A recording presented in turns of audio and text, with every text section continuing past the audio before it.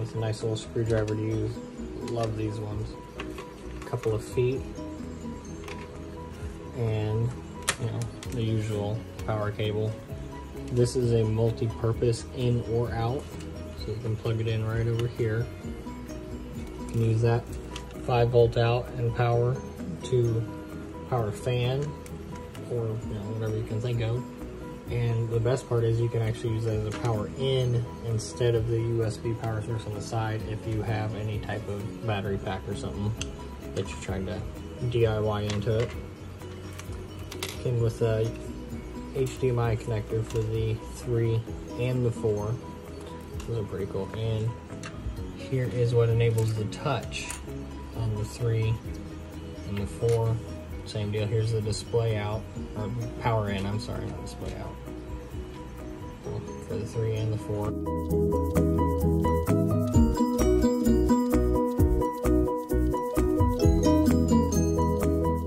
There's the power to your Pi, and the touch will go over here.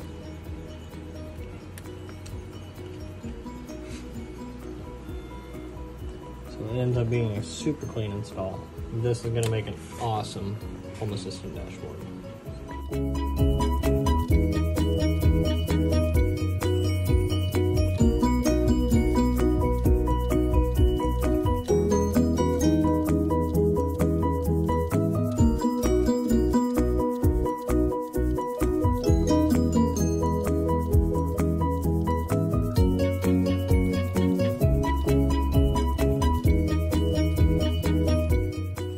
Okay, now for installing the Pi.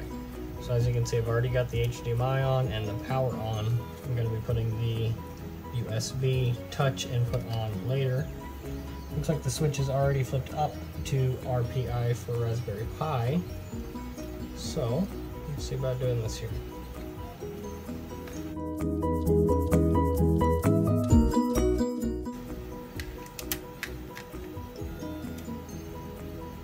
Screwdriver to help me get it aligned a little better.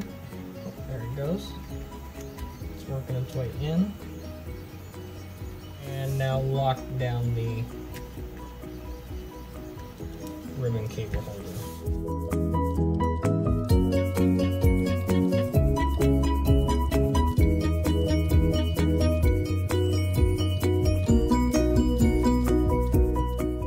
Okay. Guess we gotta try this with the power removed. Now I'm gonna go ahead and line it up, and let's put a screw or two to hold it in place.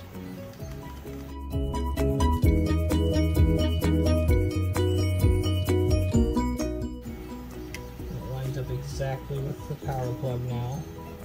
And just push it in. Okay. Now for the USB touch. Same type of thing, really just line it up with the bottom USB port, and it's already lined up on the other side where it needs to be. Now, I always like to have some cooling on my projects, so I'm going to add a little fan hat.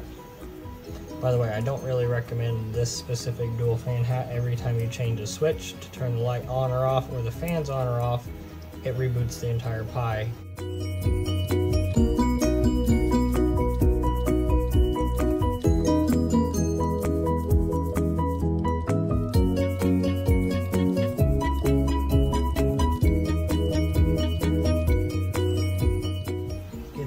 Up on the GPIO and press down. A couple more screws on the two corners with the standoffs.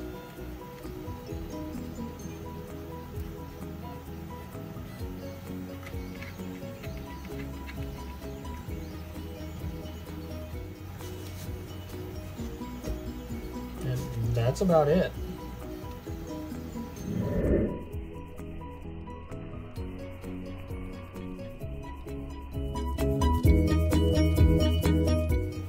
I do have this set up to auto launch Chrome into full screen, so